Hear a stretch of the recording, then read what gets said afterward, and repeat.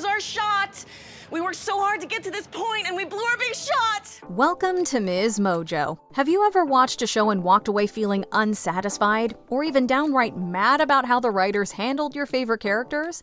It's a bitter pill that every fan had to swallow at some point, but we don't have to live with it. In a world of fanfiction and internet discourse, we can make our own headcanon, and that's what we're here to do. We're going to reclaim some ground for the ones the writers forgot, and imagine a brighter tomorrow than they got in the TV finales of yesterday. Well, Mojo says. So it must be true. Okay, that's it. The character you know. Lane Kim is there from our very first day in Stars Hollow as Rory's lifelong best friend. But she was never just a sidekick. Lane always had a lot of layers, sometimes literally. Trust God, is that a band? No, my life.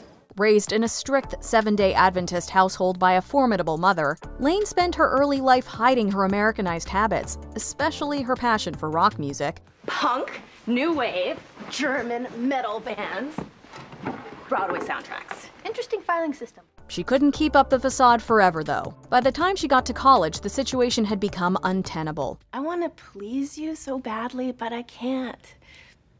I mean, look at you. Look at what happened last night. It's not good. I don't want anything like this to ever happen again. Lane couldn't follow her own path and conform to her mother's expectations, so she made the brave choice to strike out on her own. With the help and support of her friends, she landed on her feet and was able to give all her energy to her band, Hep Alien. Jeez, you smeared my glasses. This is gonna work, one step at a time. After so many years of hiding herself, it was gratifying to see Lane free to define her life on her own terms and making progress towards her dreams. Then it all went off the rails. Where it went wrong. In a word, Zach. Not cool, Lane. I'm sorry, guys. Don't get us wrong, we love Todd Lowe, and when he was playing Lane's friend and bandmate, we were happy to have him around. But when Lane suddenly developed a crush on him, it was as much a surprise to us watching as it was to her. Sorry, we didn't know. Know what?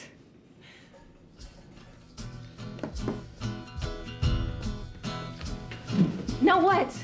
From the beginning, this relationship didn't make any sense. There was never any romantic chemistry until we were told there was, and the pair never seemed to be on the same wavelength about anything. Even Lane admitted that the attraction was more physical than anything else.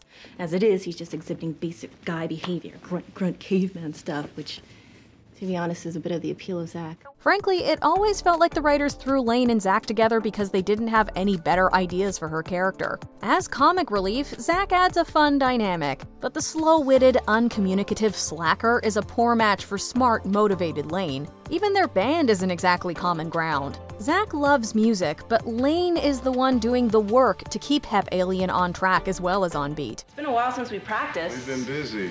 Tomorrow then?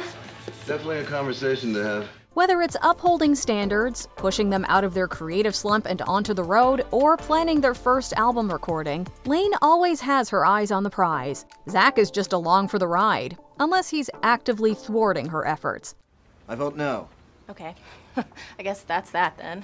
That's that. And that could be that for the band. That could be that too. It would have been one thing if their relationship had been a rebound from dream boyfriend Dave Rogalski, or a case of proximity being mistaken for attraction. Instead, Zach quickly became Lane's OTP. So we should pick a time. Sure. How about now? I'm kind of working. Right. How about tonight? I've got band practice. Right. And so do you. Because we're in the same band. The two paired off, got married, and conceived twins while on their honeymoon. As the characters reeled from the rapid changes in their own lives, Lane fans seethed. So you're not all psyched about being knocked up? Are you kidding? This baby sucks. Yeah, this baby totally sucks. It does. It so does. Not that being married and having children isn't a perfectly valid life path. It's just not one that felt right for Lane. Or not at that moment, anyway. For years, I was this repressed kid, and then there was the briefest of windows. And then, slam. All of a sudden, I'm this overburdened mother. I barely got to do it, Zach. I barely got the chance to be a person. Having Lane voice these sentiments is kind of like pouring salt in the wound. Because she's right. After fighting so hard and so long to make her own life, she only got to do it for a minute before she was responsible for a family. And it doesn't feel wrong to say that Lane Kim was cheated. You are the coolest. Well, I am married to the lead guitarist of Reframe. How we fix it? There is one hiccup in Lane and Zach's whirlwind transition from bandmates to settled nuclear family unit, and it's a brief breakup. All of Lane's hard work managing Hep Alien finally pays off in an opportunity to play for a label. They're prepared for this shot on every level, and then Zach gets insecure and torpedoes the gig. Let's go back to the set list. No, we're not gonna do that. I'm here to destroy the system, so stay out of my way. Lane is devastated and furious, and rightly so. But when Zach makes a big romantic scene and proposes by way of apology, she somehow forgives him instantly, as if he didn't just dash years of effort in one petulant, jealous impulse. I'm getting married. I heard. It's the last we'll ever really see of her musical ambitions, or of any Lane-related plot that isn't about her relationship. Sorry, but we're not here for that. This is what it is, okay? Maybe this is why people in bands shouldn't date. Yeah. The first thing that needs to happen in this recut is for Lane to tell Zach no. A permanent, unequivocal no. I've changed my mind. Huh?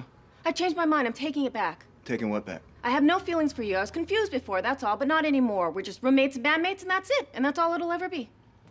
Not only has the relationship run its course, but Zach nuking the band's chances has put Lane in the perfect place for a new chapter. Where, though? Sure, Lane could probably hang with Rory at Yale for a minute, but as we have seen, that can only ever be a temporary solution. So enroll. Go to Yale. Or be a janitor. Yale, janitor. In 100 years, we'll all be dead. It's all the same. No, this hasn't been fair to anyone here. I need to go. Lane is totally smart enough, but what she really needs here is a totally blank slate. To get out of Rory's shadow and the small-town rut. And that can only mean one thing. My parents just brought in the suitcase that I'm supposed to take on my trip, and to paint you a picture, it could fit you and me, plus everything we own, and still have enough room to do a little souvenir shopping. I'm never coming back. Gilmore Girls explored the idea of a West Coast spin-off when it sent Jess to Venice Beach in search of his estranged father. Ultimately, it's not surprising that that was a dead end. Jess was always going to have to end up back east to annoy members of Team Logan. So how long have you two known each other? A while. You date? Yes, we used to date.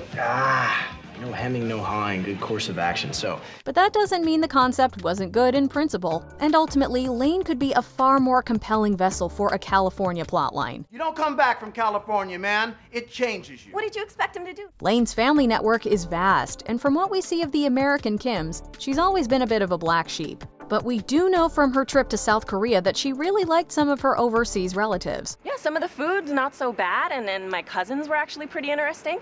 And the best part, Korea is bootleg heaven. I totally scored in Seoul. In our headcanon, one of those cousins is now studying in Los Angeles, and that's the door Lane goes knocking on in her moment of need. We imagine a cool older sister type for Lane to bond with, someone killing it in grad school, but who shares Lane's tastes and knows where the best underground clubs are. Think a younger Karen O.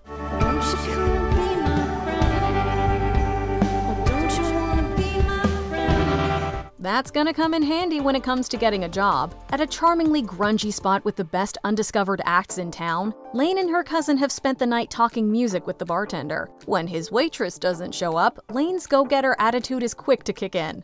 Look at this. Who, Lane? She's super waitress, able to leap tall pancakes in a single bound. Or is that pancake? Very funny. It's not gonna work out. Oh, what? She's so good. She's too good. She picks up a tray and seamlessly goes to work, leaving that night with a job and maybe a number from the cute bassist in one of the bands. Things are looking bright for Lane Kim. I'm talking about my future, my path, my destiny, my thing, my scene, my bag. Of course, to keep things interesting, life will have to throw her some curveballs. LA will be an adventure for Lane. She'll side hustle with some other music-related jobs, like writing freelance reviews. Gotta have Bowie. But do you have to list every album he ever recorded, plus your personal rating between 1 and 10? Maybe not. She'll struggle to figure out her identity as an artist outside Hep Alien, as she tries to find a fit with a new band. She'll get experience really dating for the first time, and it will be exactly as much fun as it was for any millennial in their 20s. I do like you, Lane. Okay, well, thank you. I appreciate that. I have to go. Balancing music, work, and life will have ups and downs, and she'll wonder if she made the right choice. But Lane isn't a quitter, and eventually it will start to fall into place. How weird is this? Yesterday, we're sitting on your porch, playing jacks and praying to grow boobs. And now, look at us. Naturally, there will be plenty of quirky Amy Sherman-Palladino side characters to help her along, like a club booker who's obviously in love with her cousin, or a sound tech whose adventurous spirit is a blessing and a curse to their friend Lane, or the low-key regular who never misses the chance to talk with her about bands playing the club. Into the accelerators, the adolescents, the adverts, Agent Orange, the angelic upstarts, the agnostic front, Ash. You went alphabetically. Seem tidy. It is eventually revealed that the regular is themselves an A&R rep for a music management company, but they're not satisfied doing that anymore, and when they decide it's time to start their own label, they'll ask Lane to come with them as a scout. I think this is amazing, because I want to do more than just drama. Her encyclopedic music knowledge, flawless taste, and work ethic have finally earned her the recognition she always deserved. Her mother cries when Lane tells her, though she'd never let Lane know as much. She does tell her daughter that she's proud of her, though.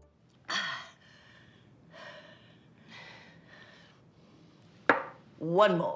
Before we continue, be sure to subscribe to our channel and ring the bell to get notified about our latest videos. You have the option to be notified for occasional videos or all of them. If you're on your phone, make sure you go into your settings and switch on notifications. So it's happily ever after, right? Probably. When we time jump 10 years into the future, the indie label is thriving, and Lane is running the A&R department. She loves her job, especially that she gets to share it with her producer husband, Dave. Sound, I'm sort of an audio geek. Sorry. No, don't apologize. I love you.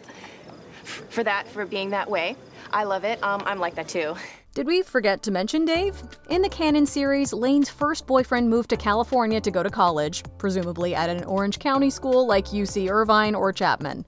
I just had a meeting with the counselor. She said I had a very good shot at getting in because I'm awesome. Is this your first choice? Dude, it's my only choice. We imagine that at some point in Lane's journey they'll cross paths again, maybe when their respective bands play the same venue. And they might not get back together right away, but these soulmates won't be able to stay apart forever. When they do rekindle their romance, it'll be for good. I think a love song's in their future. With lots of lyrics about snogging. They go on to enjoy their musical life together, living in a cute Venice bungalow with a couple of dogs, and they're just starting to talk about adding some kids. Mrs. Kim is, of course, considering moving cross-country, but overall, everyone is very happy. So writing him a song tonight. And that's it. That's a rough idea of how we see the story of Lane Kim unfolding in a world where this character gets an ending worthy of her. What do you think? How would you change Lane's story? Let's talk about it in the comments. I don't know. I don't know any of this, but I will figure something out because I am Keith Moon. I am Neil Peart. I am Rick Allen, with and without the arm, because I am rock and roll, baby! Do you agree with our picks? Check out this other recent clip from MsMojo. And be sure to subscribe and ring the bell to be notified about our latest videos.